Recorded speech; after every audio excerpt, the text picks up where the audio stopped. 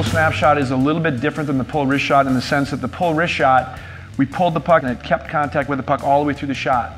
Now the pull snap shot, we're going to pull the puck into our body, we're going to let the puck separate a little bit, and we're going to snap down. Now this creates a little more force, the blade loading up and the shaft flexing. There's actually two phases of this shot. The first phase of this shot, you'll see a little separation between the puck and the stick when I pull the puck and I pause my blade.